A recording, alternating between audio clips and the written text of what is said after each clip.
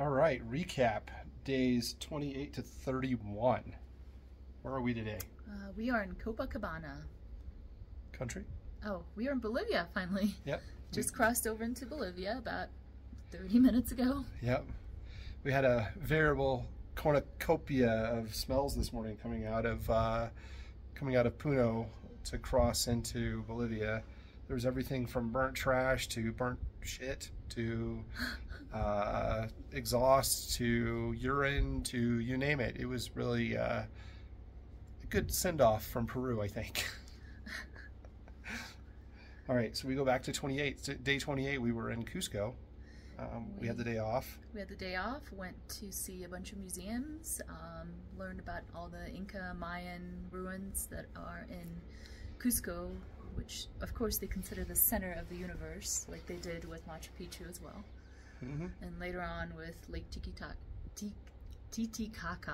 yep. The Puma Stone, or the Gray Puma.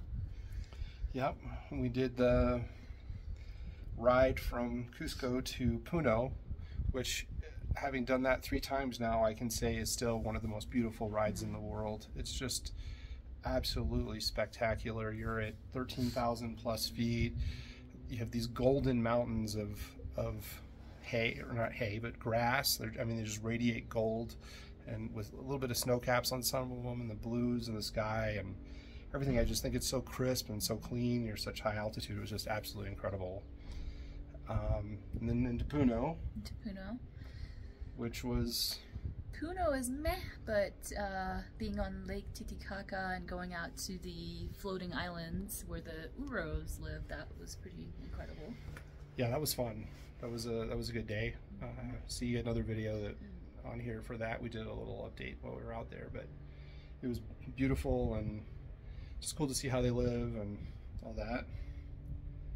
And then today we got up early and got across the border and are now in Bolivia. And check out the view from our hotel. Yeah, hard to beat, right? Not bad. So we are just enjoying the last couple of days and taking advantage of what's being offered. It's pretty great. So bright. So we can look the other way. We can switch around. So, anything else, Liv? Any more updates? Nope. What'd you think of? What was your highlight for Cusco? For Cusco, I really enjoyed the town itself. Old town, just the tiny little streets. The fact that everything was close by, like you literally just walk a little bit and there's another ruin. Walk a little bit up the hill and there's another outlook and you can see the city, and it's just a big city. Very westernized. Definitely a lot of Americans, a lot of Germans. I caught a bunch of those around town. But also good food. The cleanest place we've been to since we've been here. Yep. Thankfully. Like, there's been so much trash and pollution and dirt. To get to the touristy area, they actually keep it really clean, so you get to enjoy that at least. So anyway, all right, see you later, family. Thanks for checking on us.